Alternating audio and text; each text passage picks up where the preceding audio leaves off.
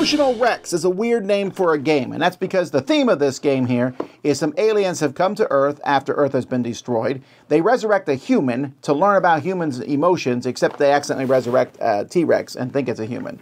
Okay, put that out of your mind because that has nothing to do with the game. This game is a game in which you are going to say sentences with certain moods. You know, I might say, I'm going to read a sentence in a cowardly way or a happy way, and everyone else is trying to guess what that sentence is. Let me show you. In this game, you're going to have some random emotion cards that are placed here from numbers 1 to 10. Each player is going to get 4 chips.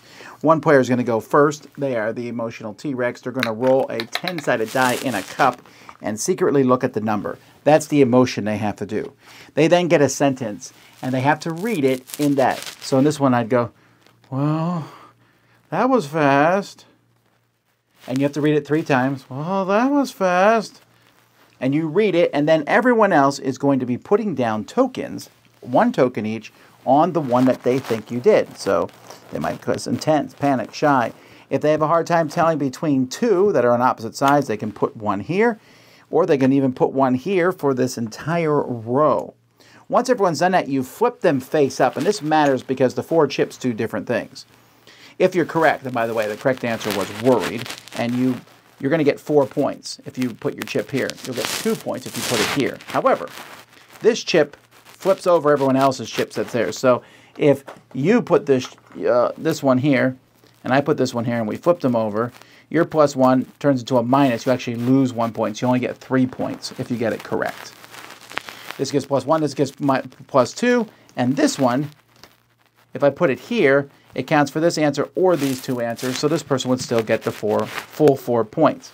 If you go down here in these bottom spots, you're guessing on a whole side, you're going to get 0 points, but if you put the +1 or +2 there, you'll get those points at least.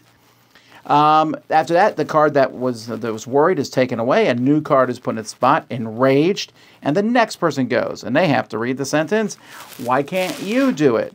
Or the sentence, "Ha ha ha," or "This feels so good," or "Excuse me, where's the bathroom?" or "Go away before I blow you into pieces." So you're going to go around the table. Everyone reads 3. You're collecting these cards over here for points, and whoever has the most points is the winner.